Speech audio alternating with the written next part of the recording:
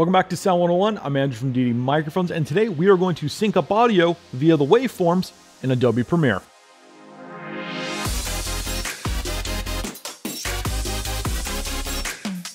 Well, I've already got my screen capture going for my editing computer right here, and we've got Premiere pulled up. Let's import our footage. So we've got our two files. We've got one, which is our 1DX, and two is coming off the HDTX audio recorder, which you can go purchase over at deitymic.com. So we've imported our audio. Let's take our 1DX footage. We're gonna drag this down to the new icon down here.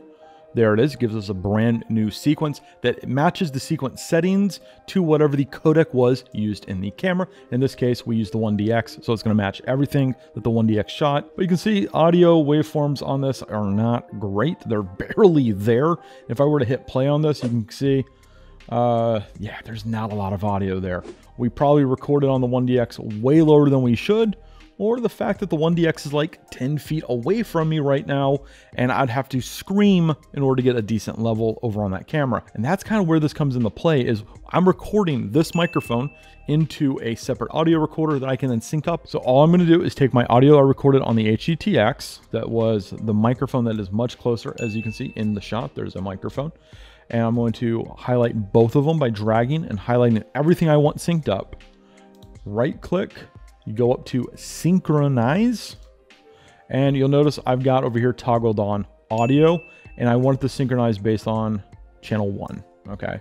So that's kind of my master, and you could even do some inverse. If you did a really long record, but a lot of small records, you'd still want the master files to be synced up. So we're gonna hit okay. This is going to process. Let me bring this window down in here so you guys can see what's going on. It says processing 1 of 2. It's going to do all this, and it's really, really quick.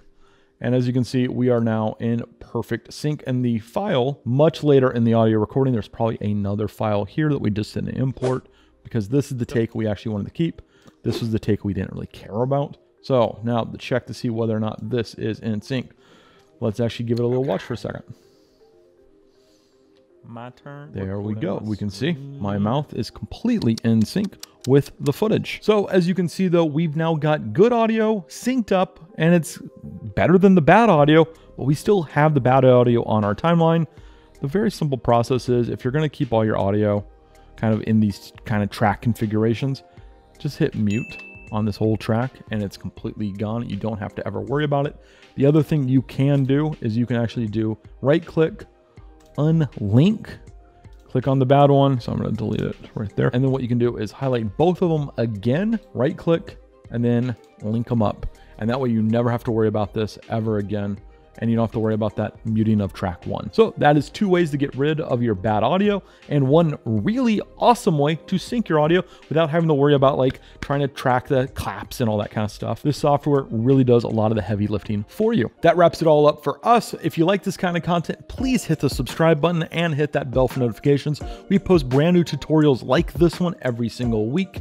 If you've got a topic that you want us to do in future episodes, drop it down in that comment section below. We go down there all the time to pull ideas for future videos. Don't forget to check us out at all other social media platforms. We're on Instagram, we are on TikTok and Facebook, so go check us out. I'm Andrew from Deity Microphones, and thank you for watching.